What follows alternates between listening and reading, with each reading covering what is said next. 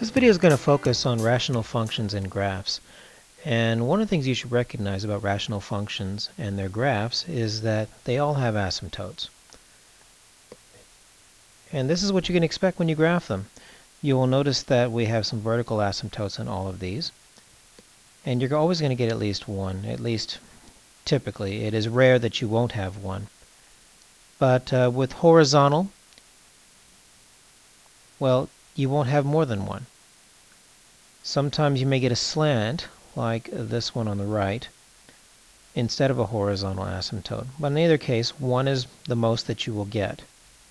Now, because of the fact that these are functions, all of these must pass the vertical line test, which means this. You see a curve that's above this horizontal asymptote. Here you have a curve below.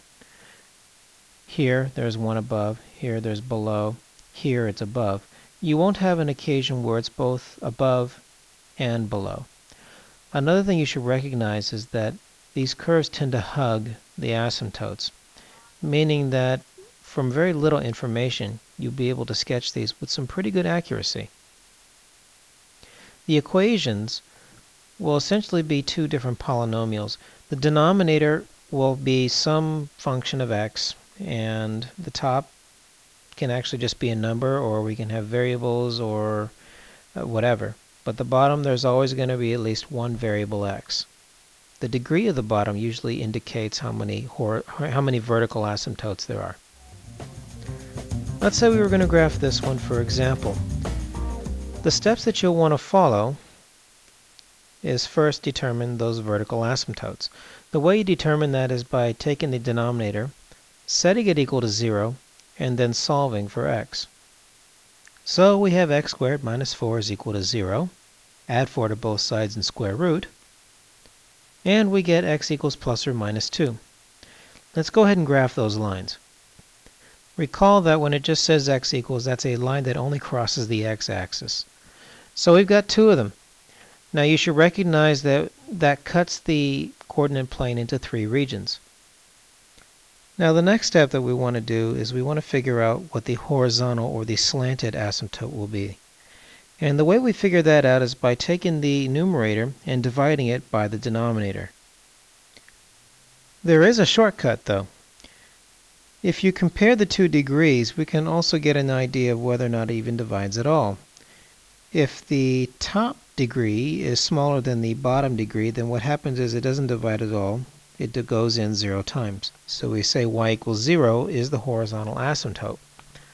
If on the other hand the two degrees are equal, like we have in this situation, just simply take the ratio of their leading coefficients, and that would be the equation of the horizontal asymptote.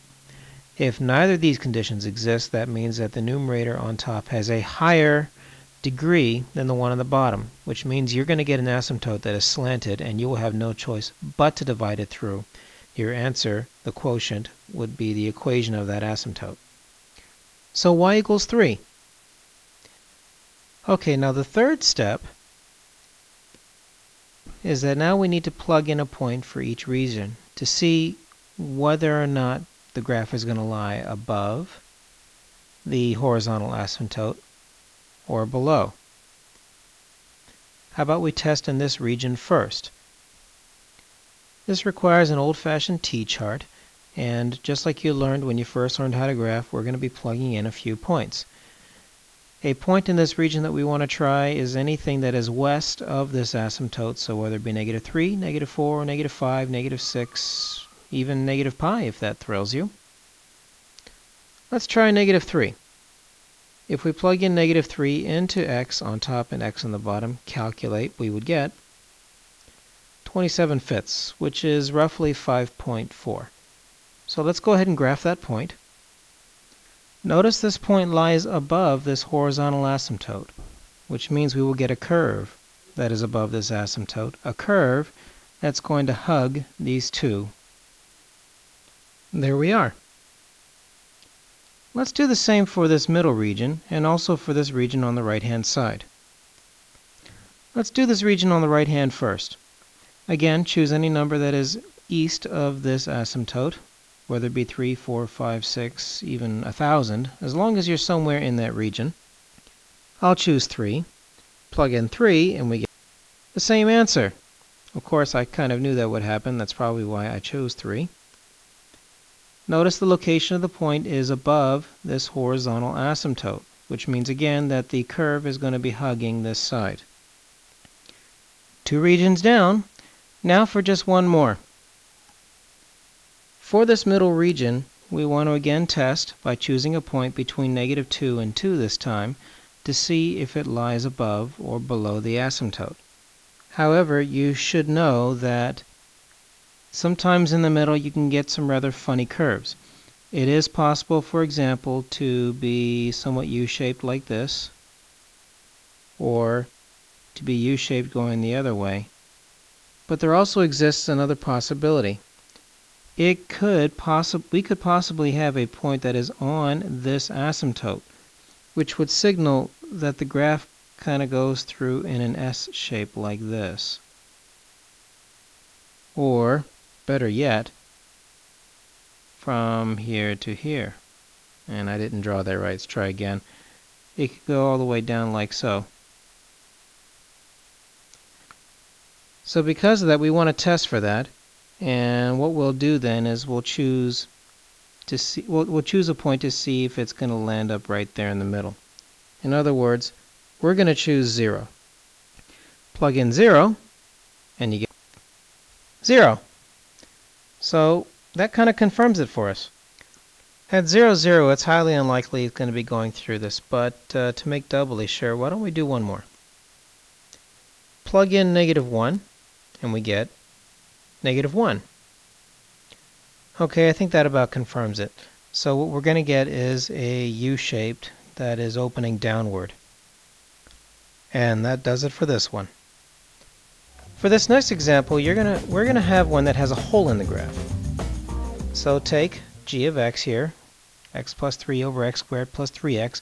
We're going to again follow our steps, determining vertical asymptote first, horizontal or slanted asymptote second by dividing, and then choosing points to plug in to test the different regions.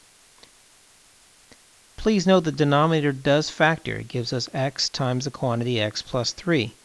And giving us that allows us to actually reduce out the x plus 3's. They become 1 and 1.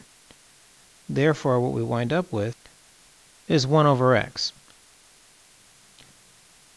Let's get our vertical asymptotes first. Please note the degree here is 1, therefore expect only one vertical asymptote. Setting the bottom equal to 0, and we get x equals 0. Okay, so x equals 0, that's a vertical asymptote that crosses through 0 on the x-axis. Keep in mind, though, that in the beginning we still had this x plus 3 that reduced out, and we'll come back to that later on. Now for the horizontal or slanted asymptotes, we take the top and divide by the bottom. Since the degree on top is smaller than the one on the bottom, that means that it doesn't divide in at all. In other words, it divides in 0 times. So that's the quotient, and y equals 0 is what we graph. Okay, so now what we have is we have 2 regions. Region on the left, region on the right. We want to again determine if we're going to get a curve that's above or below this asymptote. Same thing on this region here. Will it be above or below? Let's test this region on the left first. We have our t-chart. A number in this region that we can pick. Remember, anything west of the asymptote would work. I'll choose -1. So 1 over -1 gives us -1. So let's go ahead and plot that point. Note that this point falls below the asymptote. Therefore, our graph is going to be below the asymptote. And there we are. Okay, let's do the same thing and test this region on the right-hand side. Again, we'll try and choose a number to plug in. How about we choose 1 this time? If you plug in 1, we get 1 over 1, which is equal to 1. So let's go ahead and graph that point. Note the location is above this horizontal asymptote, so that's where our curve is going to be. I again want to drive home the point that this curve is going to hug the 2 asymptotes. So there we are. And now, normally we would be done, except now we have to account for the fact that in the beginning, we had this x plus 3. It's important to understand that in the beginning we had x squared, which implied that we'd have two asymptotes, but the fact that something reduced out means that we only wound up with one asymptote. However, the fact that you had x plus 3 tells us x could not be negative 3. So no matter what, we have to have a hole in the graph somewhere, or at least some kind of discontinuity where the x-coordinate's negative 3. So what you do is this. On the graph, locate where the x value is negative 3, which is around here. And what you're going to do is you're going to punch a hole in the graph. And that's how you do it. You just simply put an open circle right there. You should understand that you'll get a hole in the graph only if you have to reduce the fraction at all. If you didn't have to reduce the fraction, it's not something that you have to worry about. But otherwise, there will be a hole in the graph. And the number of holes in the graph will be equivalent to the number of reductions that you had to do. Here we only had to do one reduction. Okay, let's do one with a slanted asymptote. You'll know this is a slanted asymptote immediately because the degree on top is larger than the one on the bottom. More on that later. Let's first worry about the steps in going through with the vertical asymptotes first. If you set the denominator equal to 0, you get x minus 1 is 0, which means x would equal to 1. Okay, so there it is. Now let's worry about the next step, the division part, when you determine whether or not the asymptote is horizontal or slanted. A reminder that you're comparing the degrees. If the degree on top is smaller than the bottom, y is 0, because it divides in 0 times. If the degrees are the same, you simply take the ratios of the leading coefficients, but in this case, since the top it has a larger degree, you're going to have to take the top and divide it through. Whatever your answer is for the quotient, that'll be the equation of the asymptote. That's the numerator, and what we're going to do is we're going to actually just use synthetic division. That's perfectly fine since the divisor there has a degree of 1. And the number that goes here is going to be what we had for our asymptote. X equals 1. So it'll be 2 plus nothing, which is 2. Then times the 1. Then add. Then times. And then the remainder. Now you'll notice that I'm not even bothering to write the remainder because the remainder is unimportant here. What matters is the quotient. Recall that the degree of the quotient is going to be 1 less than the numerator. So y equals 2x plus 2 is the equation of that asymptote, where the slope is 2 and the y-intercept is 2. Let's go ahead and graph that. The guidelines for graphing this is nothing fancy. Hopefully you all understand how to graph a line in which the slope is 2 over 1 and the y-intercept is 2. Okay, let's test the regions. We'll start with this region on the left first. That's to the left of the asymptote. Get out your table. And how about we try 0? If you plug in 0 into this equation, h of 0 would give us negative 1. So let's go ahead and graph that point. Alright, our point is below this slanted asymptote. Therefore, our graph is going to be below this. And mission accomplished for this region.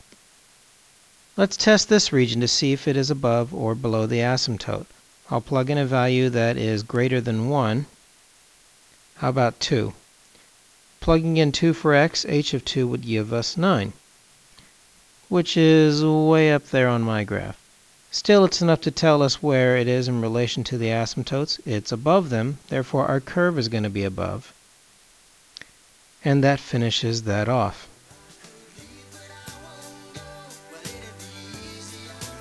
That's it for this one. I'll see you next time.